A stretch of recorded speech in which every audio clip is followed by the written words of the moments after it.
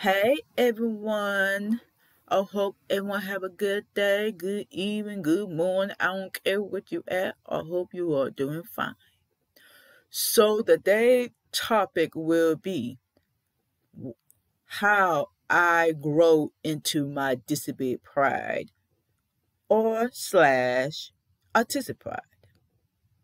So it's gonna be an interesting journey, and also this is the 30 the 33-year of ADA or American with Disability Act came about to give the civil right to disabled people in the U.S. 33 years, still intact. And always talk about disability history. And since I'm going to go get into that in a minute, how I become comfortable in my disability and be proud of who I am. Now, I probably have mentioned it during the where I make a video about Disability History Month or Disability Pride Month, so I might have mentioned that. But I'm gonna explain how I got comfortable in my skin. So, my journey. I'm born in North Carolina, the youngest of 7 children, the 4th daughter to my dad, and the youngest on my mom's side. So my mom had me and my sister. Well, for my dad, I'm his 6th child, his 4th daughter, and the baby of the family. So basically, I'm the baby in both families. So yeah, and just being the youngest of 7 children, I'm the spoiled one. So, when you're younger, you always spoiled. So that me. Then, at 2 years old, I was diagnosed with autism. So this doctor told my mom that they could send me away during the weekend. But no, my mama, I'm her child. She's gonna take care of me as usual. And my older sister. So yeah, she take care of me and my sister. Did the best as she can.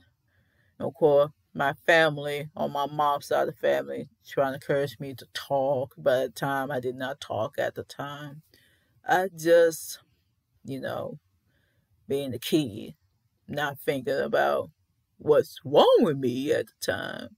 I was just being a kid. But I know I'm a weirdo because I know me.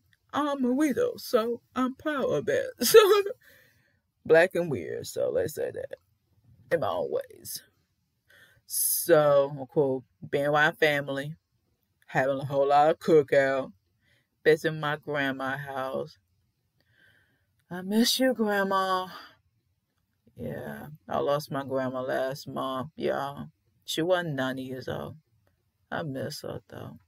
I'm going to miss her presence, though. I'm going to miss her. And see something else, though. But I love her. Yeah. My mom. Yeah, she's something else, though. But she a sweet lady. But she get on you, though. But other than my grandma, no, I miss her, though. So spend time with my family, especially my cousin. I came from a big family, especially both sides of the family, actually. I have a large family, a lot of cousins. Let's say that. First cousin, second cousin, third cousin. Just imagine. And plus, I'm an auntie. So, yeah. So, can't imagine being the youngest and always an auntie. I don't understand.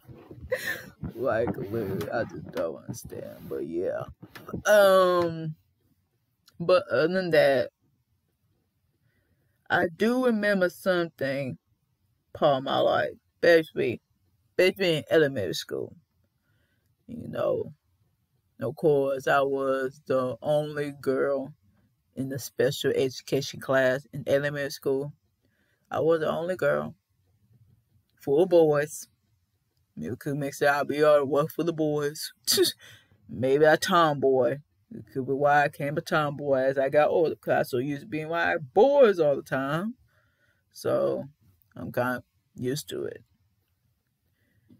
And I guess after I having, I guess y'all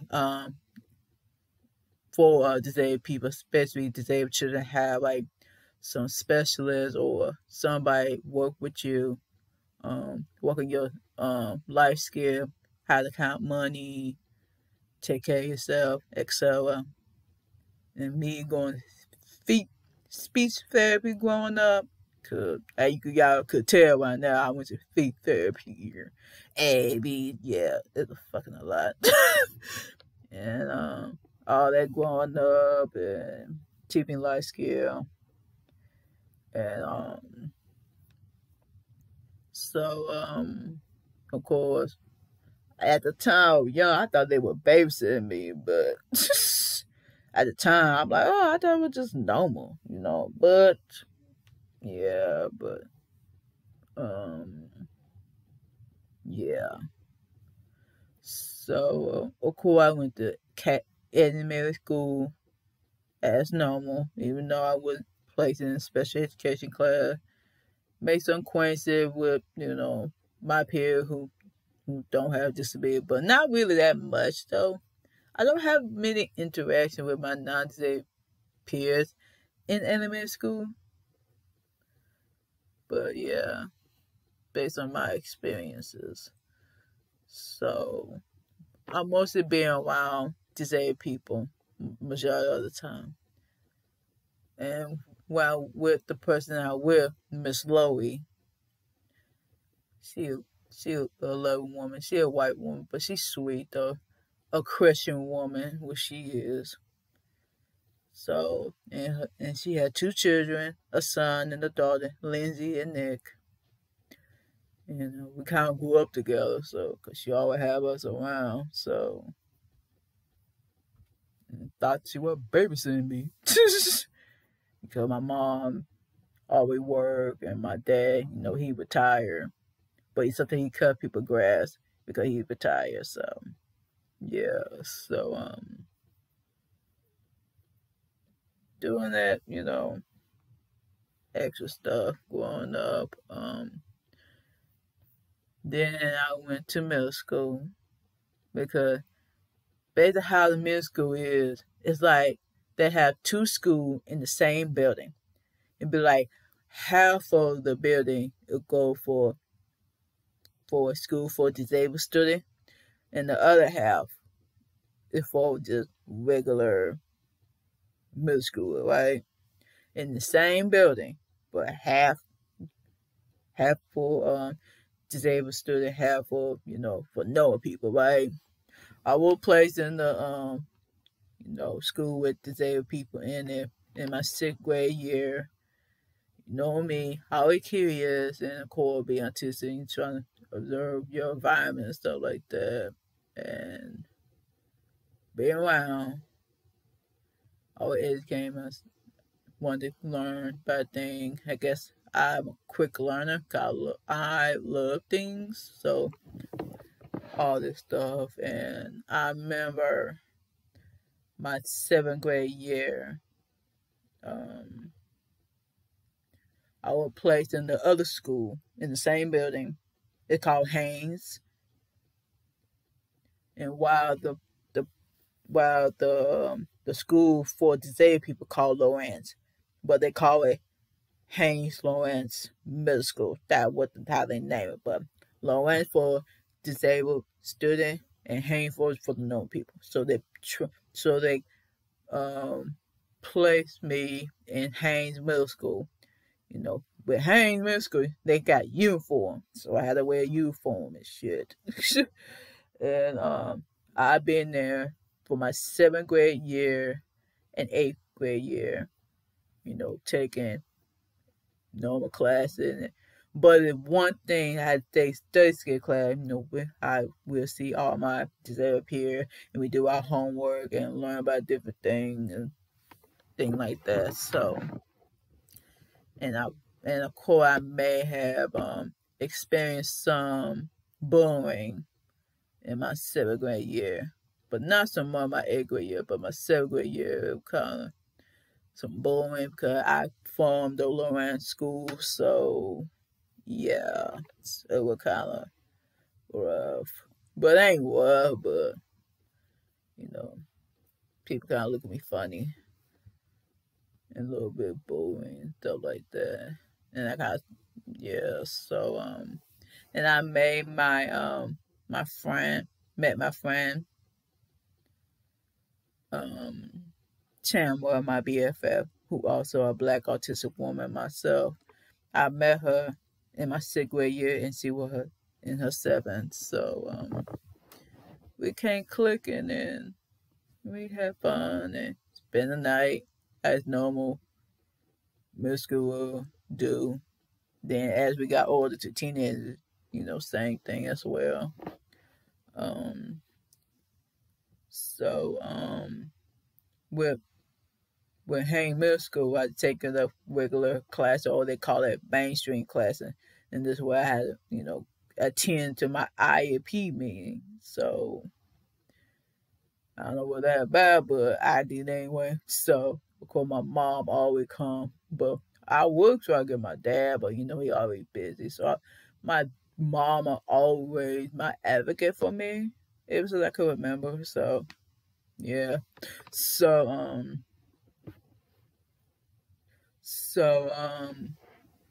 basically, of course, with IEP, they check when my progress and whatever may be the case. And me being in Haynes Middle School, I make A's and B's. So I'm pretty smart student. I'm pretty smart. I'm a curious girl. I like make sure I do my homework, make sure I study, and me a studious child, which I was.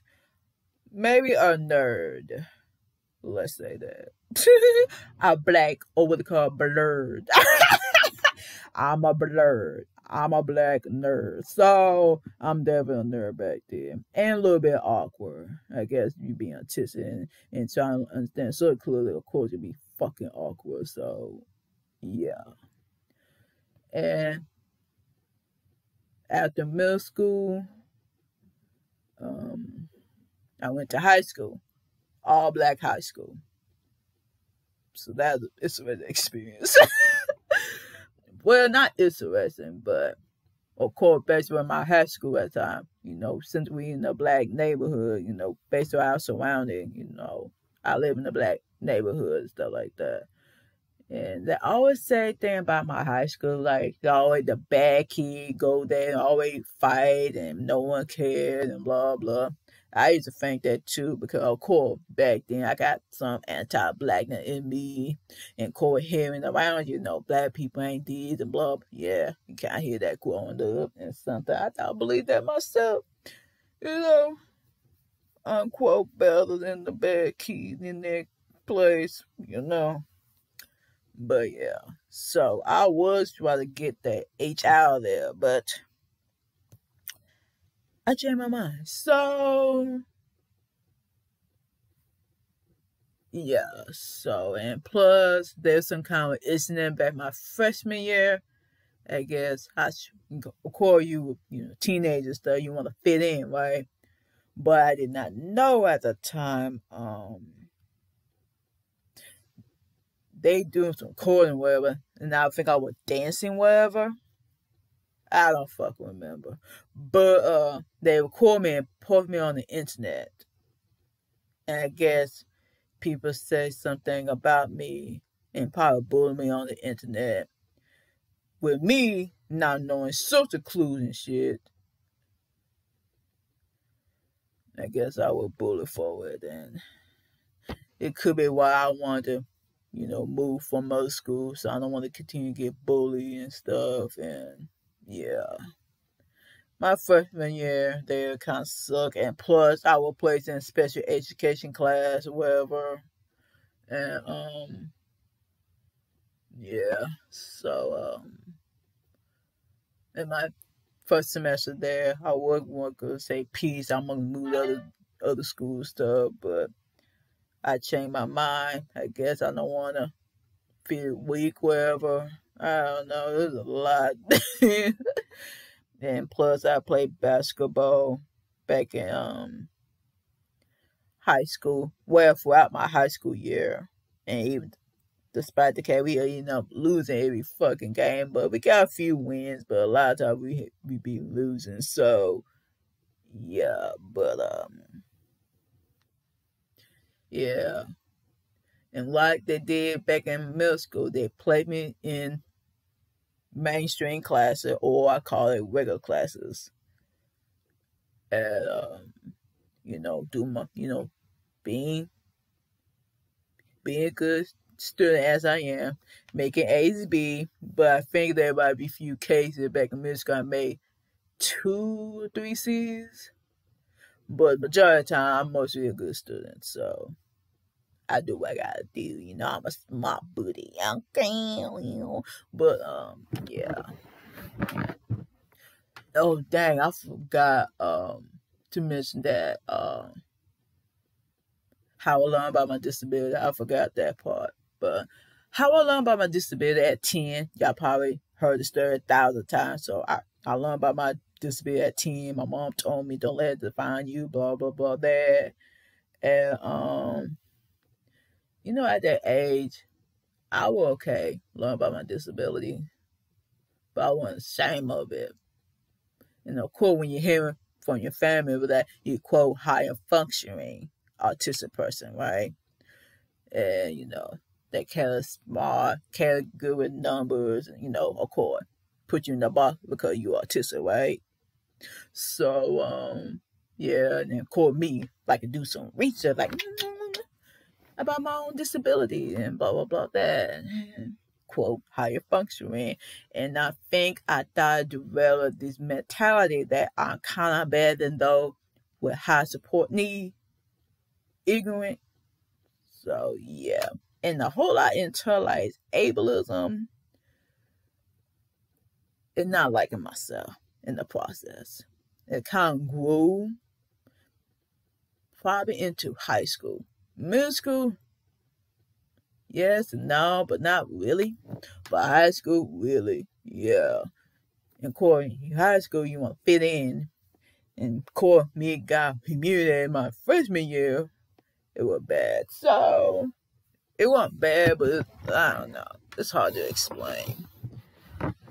It's like I feel more ashamed, like why not getting the social clues. I was getting frustrated, not getting why people bully me. But yes, I know I have autism, but I just don't get it. I guess me, at the time, used to be the question, used to pray, like, why I have all this issue, why me, all this stuff. And of course, you have people, have Kayla talk when I was young, and I say, oh, she could overcome her disability, even though they're not tend to say that way, but how they kind of said it. Of course, people keep telling you that, oh, she's smart, oh, she quote higher functioning and stuff. And I guess I developed a whole lot of internalized ableism, and of course, with your family may not realize they put harm to you, make you feel, like you stupid. Like, why you not comprehending this better, or where may be the case, where I intentionally make you feel like shit. And I feel some type of way about him. And I guess that grew in my, being hard on myself. I guess something called masking. try to pretend I'm okay, but knowing deep inside I'm losing my shit. So, and sadly, at 16, I thought about unalive myself. I ain't told nobody this, but yeah,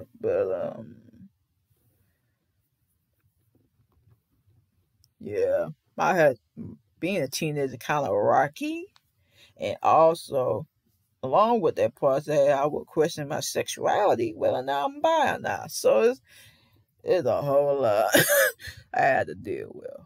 So fast forward after high school, and I learned about the disability community on Twitter, and of course, going to community college to get my education and on forward, right?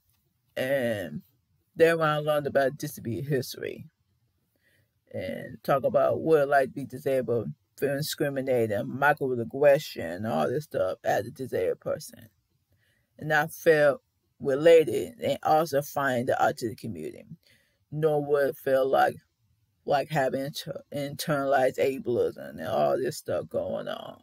Learning about disability history, I'm like, why did not learn about it, in my life, you know?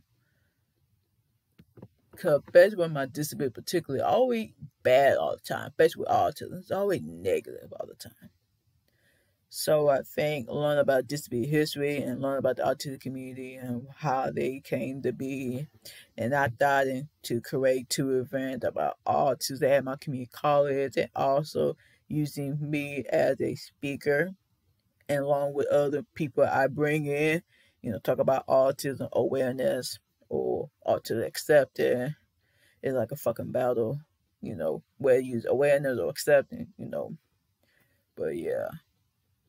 So I learned a lot in educating myself and also working on my internalized ableism and also being more comfortable in my own skin, being disabled or being autistic, being prideful of who I am as a person. Yes, I might have difficulty. Yes, I have a disability. It's nothing to be ashamed of.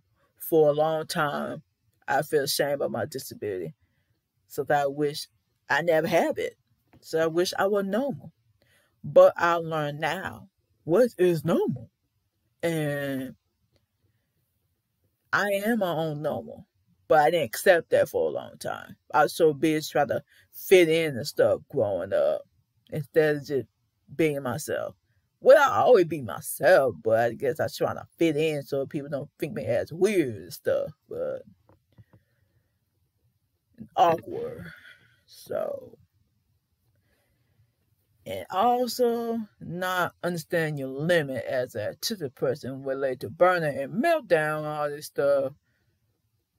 That's something I need to figure out. So that I can kind of feel jealous of my autistic peers. They know they burn out stuff. While me on here, like, survival mode all the time. I can't even tell whether or not I'm having a burnout or not. So I'm in survival mode. And I bet you being black in America, you always have to fucking fight. So, especially a black woman. Oh, fuck yeah, you always have to goddamn fight every day. So, yeah, I may not be realizing I'm in, survival mode all the fucking time. So, yeah, basically being black woman in America who has to be autistic, it's kind of weird accommodation. Weird accommodation. Being black woman, people don't like you. People just say they use it for like fix their stuff and then disrespect you and all this stuff. Be autistic, no one understand you. They think you a mystery and all that shit. Mix that bitch together. You always fucking a mystery. So it's like, and always angry. So, yeah, and weird. So, kind of not fit in it. Also act white. So it's like, don't know where you belong, right? So, yeah, I would kind of feel a little bit about myself, kind of growing up. So then me, learn about my disability and also learn about intersectionality.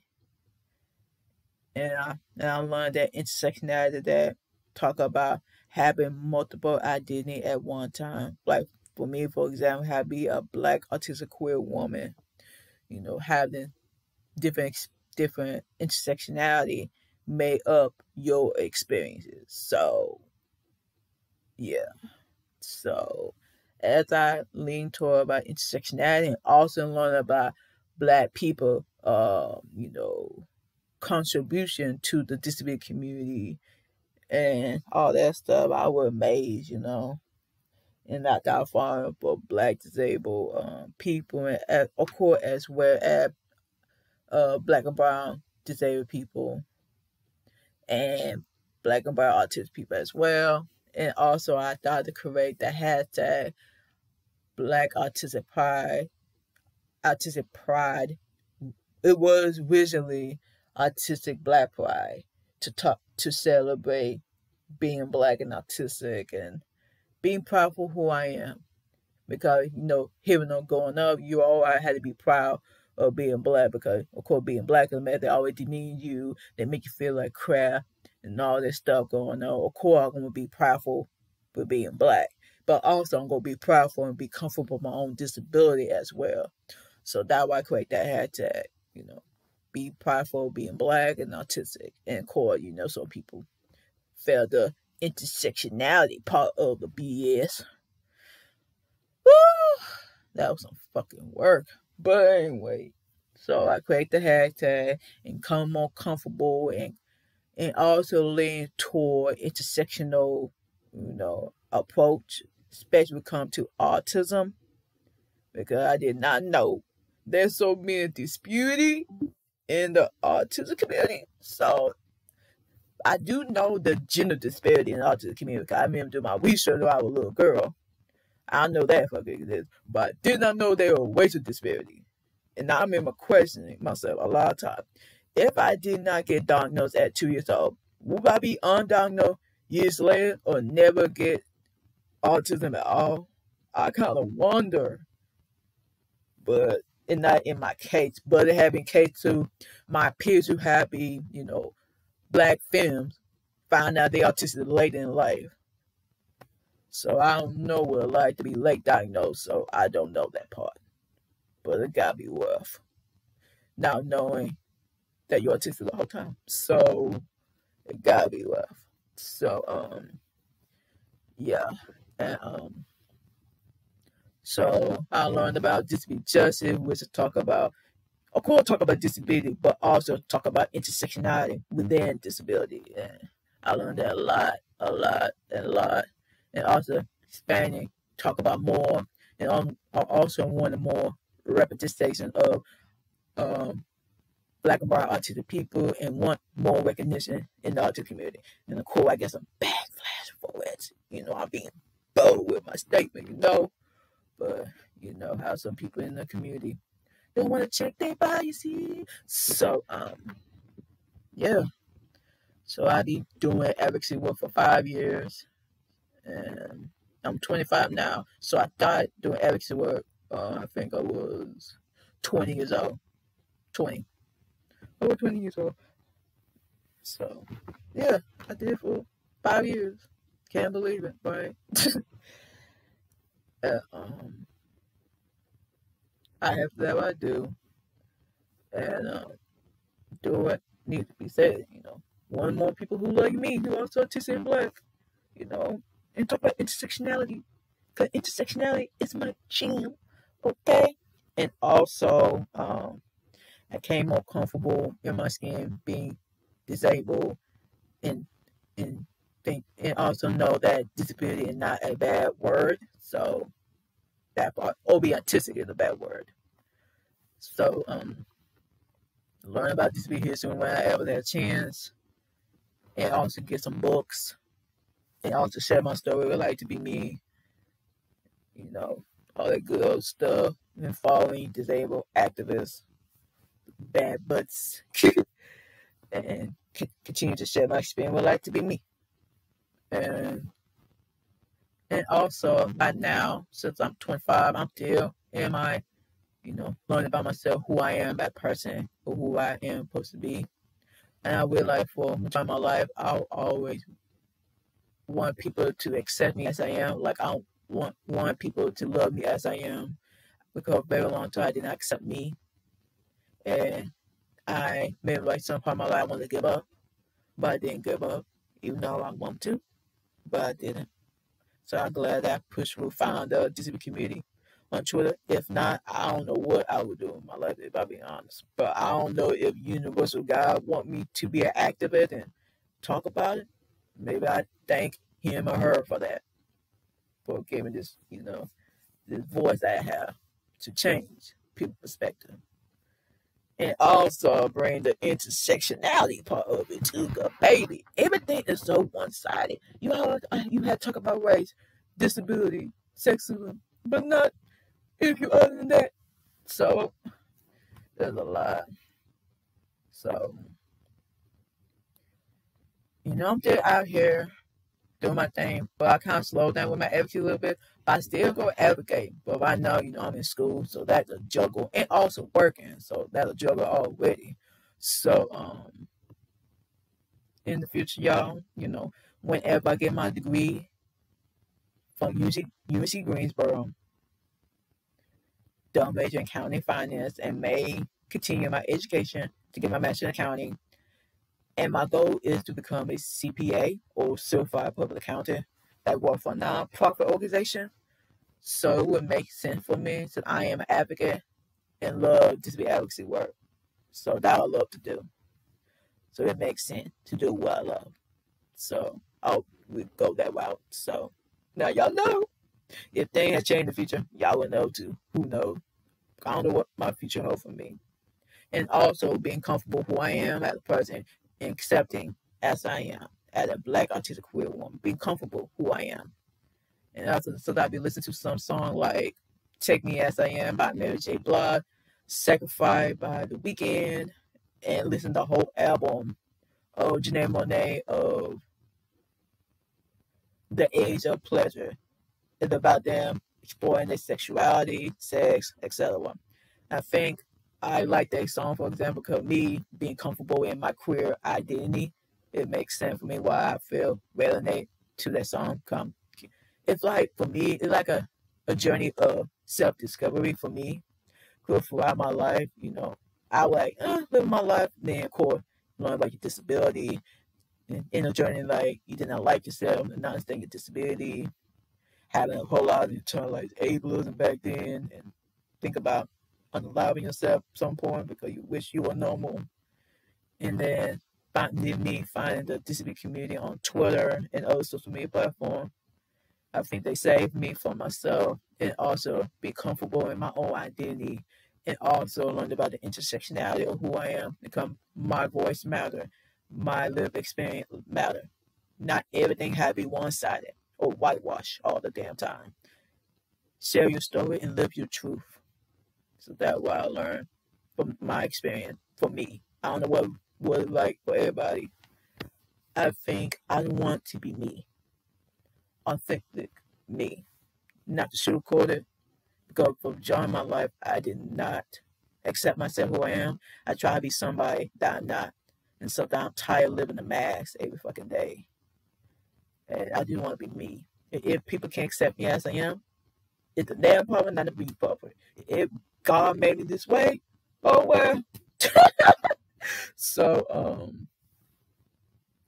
I want to know what y'all disability pride journey be like. So what like for you, since July go to end soon, and what your disability pride month for you? So if you have disability. So I hope everyone have a good day. Bye y'all.